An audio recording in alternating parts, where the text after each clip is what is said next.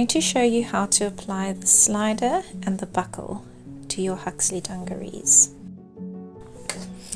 So you're going to take the strap. We're looking at the top side of it, as you can see all over the top stitching. So that's the top with the top stitching, and that's the back. Then you're going to take it into the first opening or section and then thread it through over the center bar.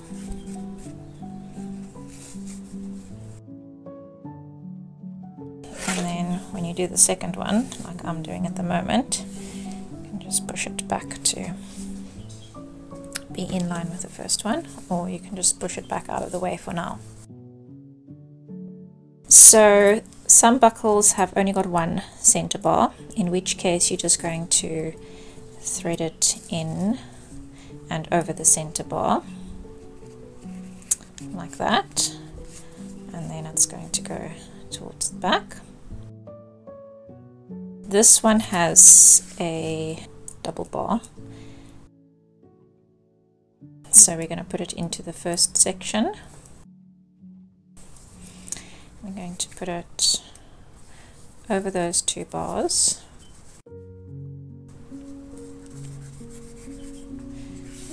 and then we're going to do one extra step, which will be to thread it through the back opening. So just give yourself some space.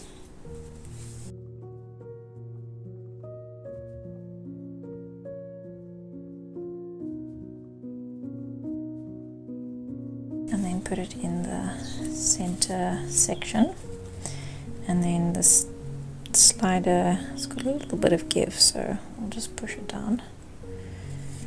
Okay, now this is the tricky part, trying to get it through that space. So you can take an awl or something sharp just to get it going.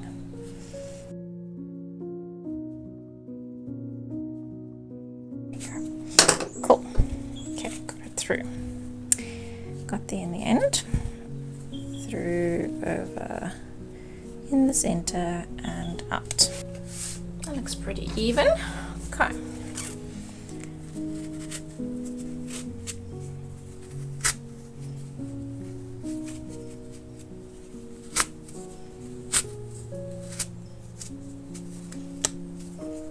And then if you want to loosen it to like adjust the strap length, you can just first pull the top of it. If you need a bit of help, you can take something sharp. First pull the top of it, and then after that pull the back.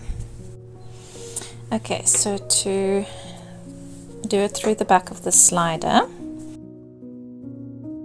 we're going to give ourselves some room, sliding the slider back. Take the strap and put it in the back behind the bar.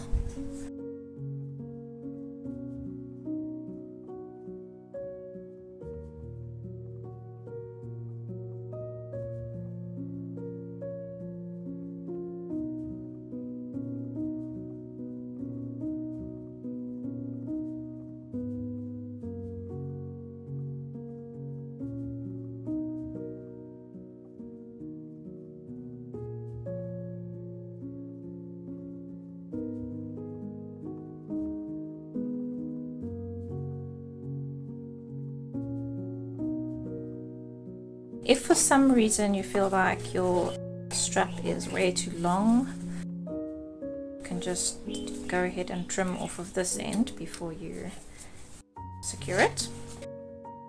So now we want to secure this end so that it doesn't unravel, and also that it's secure, that it doesn't come out.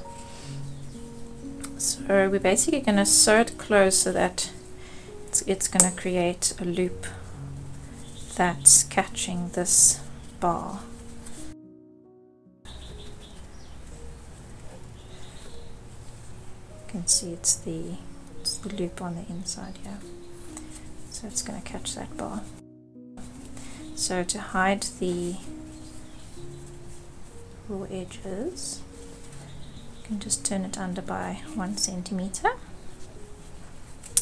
and then make sure you're doing this towards the back of the strap. You don't want to do it towards the front of the strap, because you're not actually going to see these stitches from the front.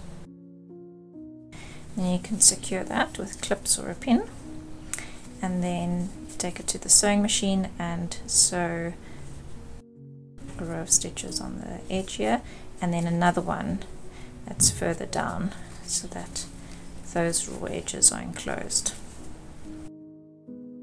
If you need to use your zipper fit for this side, or you can change the position of your needle, but I found with this 3 centimeters you can actually just use your regular foot.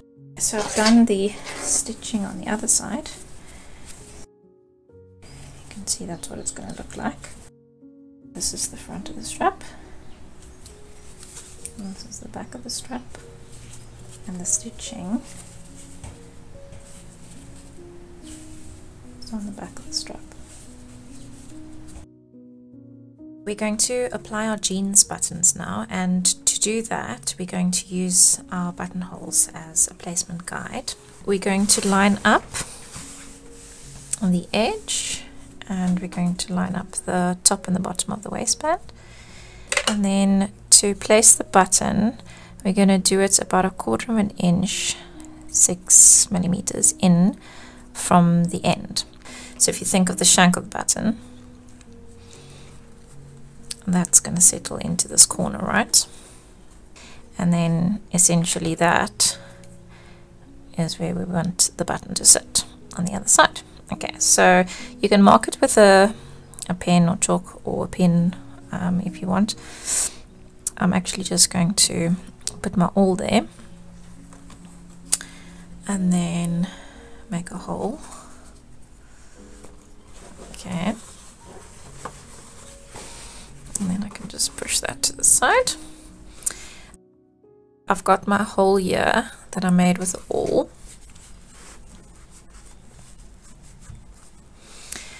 This is probably not going to be big enough to put the back of my button in. I mean, I can check. Sometimes you can sort of push it in and then just give it a tug. Or you can just use something that's a bit thicker than this, like a skewer or a knitting needle or something like that. I usually just use this little tool I've got that it actually came with my rivet set, and what it does is you hammer it in and it just cuts out that little hole.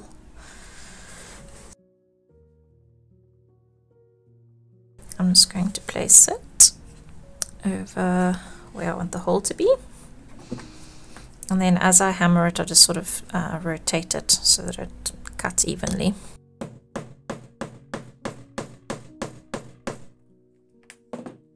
Alright, so that will make a hole that's a little bit bigger. I don't know if you can see the hole, but now the back is going to fit through very easily. I find the best way to hammer in the button is to put the button down on a smooth surface, or you can put a piece of cloth here to protect it, because we don't want to hammer on the button because that's going to scratch the surface. So we want to put that face down, and then you just take your back, make sure that the back is coming through to the front, not the other way around, and then you just place it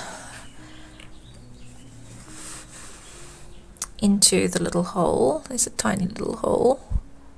Okay, you're going to just place it into the hole, and then I sort of just balance it or hold it on either side just to secure it, and then make sure this back is level, and then just hit it just a couple of confident whacks. You're not going to hit it so much that it splits the shank of the button, but you're not going to hit it too little so that it's still loose. So I'll show you in a minute. Okay, so that has made it that it's almost there. Okay, so I can see it's still a little bit, there's still a little bit of a gap there. Okay, so I'm just going to check Just feels like it needs one more whack. Maybe two. Okay, now I can feel it's completely flush with the fabric. If you hit it more now to secure it more, there's a very good chance that it's going to split the shank of the button. Ask me how I know. So, we did it. So let's try and button this up.